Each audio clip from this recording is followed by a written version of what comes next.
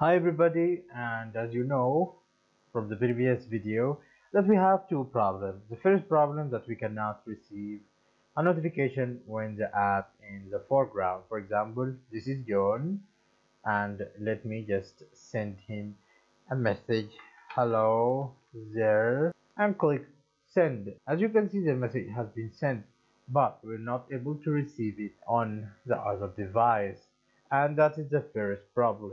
And the second problem is that when we receive the notification in the background, let me just test this again, hello there.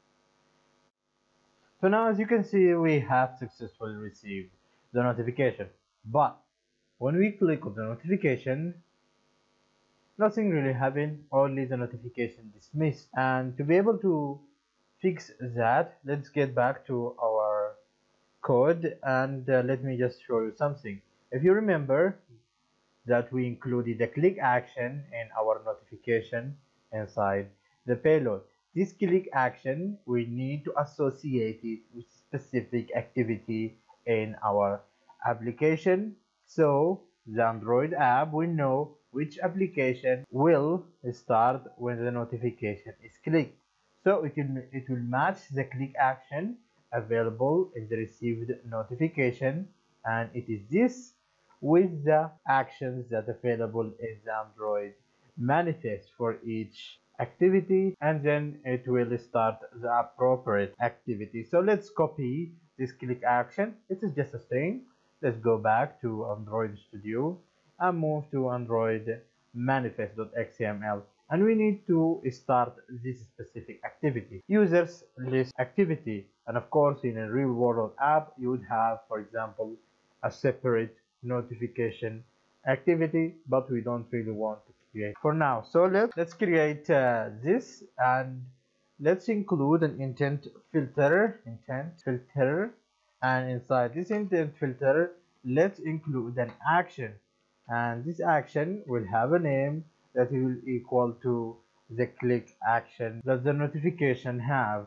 And then let's close this tag, and also include the category to be named default dot intent dot category default, and let's close this tag. So now when the notification have clicked and we have this tag, of course, right here, it will know which activity to start. So this is not enough. We also need to implement the Firebase background service, and in this service we will write the code that will start this activity and to show the notifications in the foreground, because now this is not our only problem. We have two problems: that the notification cannot be received in the foreground, and when we click on the notification, it doesn't start or do anything, start an activity or do anything. So let's go ahead and create the Firebase services, Firebase background service. Create a new class, right click on your package name and Kotlin file or class. You can name it anything. I'm gonna name it for FCM service, and this, let's create the class, and this class should extend the Firebase messaging service. And the Firebase messaging service, it also needs a constructor, and it has only one method we need to override, and it's called onMessageReceived. And this onMessageReceived will be called once the notification is received on the background. So we need to write some code right here in order to show the notification even if the app is in the foreground. As you can see, we have the remote message, and we can access it and grab the information in the remote message, and those information will be the same as this. So it will have a body, have a title, and it will have an icon. So let's get back and write val title, and it will equal to the remote message. Let me just rename this to be more clear, and let me just fix this because we changed the parameter name. And the remote message, we can access the notification, and inside this notification we can access the title. Okay, so now we have the title. let me just put this double exclamation mark, and then let me just duplicate the line. Also, we need the body of the message. So we have body, and then we need to have the click action, and I'm gonna call it action. So now we have the title, the body, and the action. Because we have an action right now, we can actually create an intent, and eventually this intent can be used to open the activity. So that is very easy. Val intent equal to intent, and this intent will require the action. So now this action will start this activity because the tag included is the same that we have right here. Okay, so let's get back to our Firebase messaging service. So now we need the intent, but unfortunately the notification cannot work with intent specifically. We need to create a pending intent. So val pending intent will equal pending intent dot get activity, and we need a couple of things. We need the context, and then we will need the just put it request code 0, and then we need the intent, and we will pass in intent. And last but not least, we need the flag, and the flag will be pending intent dot flag dot update current. So this flag will do if there is already an activity opened, we will update the activity. So we replace the old activity if it exists. So now we have the pending intent. When we have the intent, we have this. Let's go ahead and show the notification, because this method will be called, and the notification will not be shown by default in the foreground. So the Firebase will only call this function, and it's your responsibility to create a notification.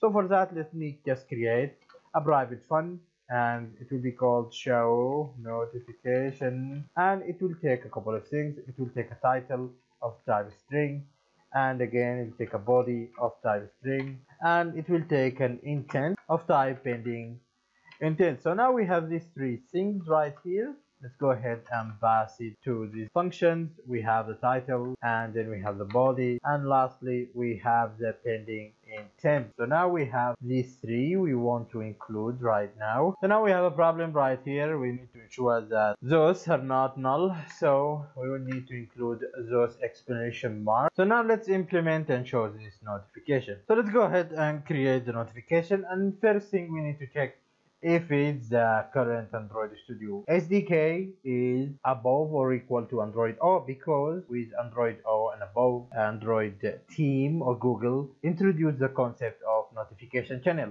So you must create a notification channel if you want to target devices from Android O and above. That is the Android Oreo or Android 8. So if we have Android O and above, we need to create notification channel, and first let's construct its properties, and the importance will be notification manager dot importance default, and then let's create the channel notification channel, and it needs a couple of things. We need a channel ID. This is just a string, and the name, and it's also a just string, and of course the importance.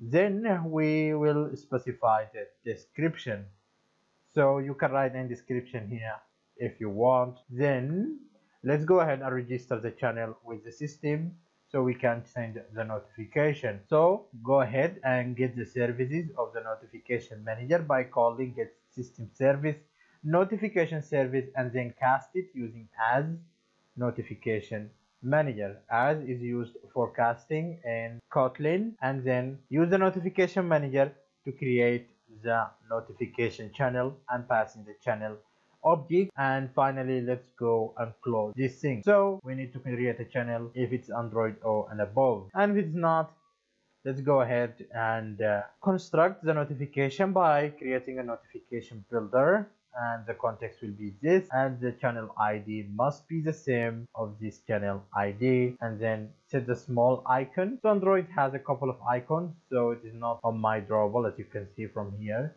because it is in the Android drawable, so it is default icon Android R drawable IC dialog info. And then let's set the content title, the content text, the body of the message, and then the priority notification compat priority default, set content intent, and this is the intent that will be called, and it is a pending intent, and of course it will start the activity. and then set auto cancel true. And when you set it true, when you click on a notification, it will be dismissed automatically. So this is auto cancel mean. Finally, let's create a notification manager again from the context, and then use this notification manager method notify and pass ID. And this is a random ID or a unique ID, it doesn't really matter. Then we need to build and send the notification. Because this is a builder, you need to build the notification first, and this should get the job done. One more thing,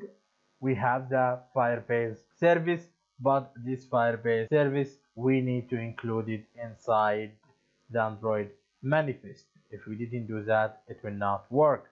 So here, make sure you inside the application tag and out of any activity, go ahead and create a service right here and choose the FCM class service that you have. Create and open the close and open tag, and inside this we need to create an intent filter for this FCM service, because we want to tell the Android system that this specific service will handle the messaging event. So by using this, we can just say action name Google Firebase messaging event. So if we receive the notification from Firebase, this service will take care of that. So now let's run the applications and see the result. I will run it on my POS emulators and see if it works fine or not. So now if we send the notification to John from this device, we should be able to receive the notification because the app in the foreground right now. Let's go ahead and click send, and we should be able to receive the notification. Now as you can see, we have the notification and the app in the foreground. As you can see, you got a new message, hello there, and let me just put it on the foreground or even close it. If we click on this, we should be landed on the users list activity. So let's go ahead and do it, and as you can see now, we are in the users list activity. So now we fixed both of the problem and everything works as we expected. Thanks for watching, and this is the final video of this playlist. If you stick around for the end of the video, go celebrate. Thank you, have a nice day.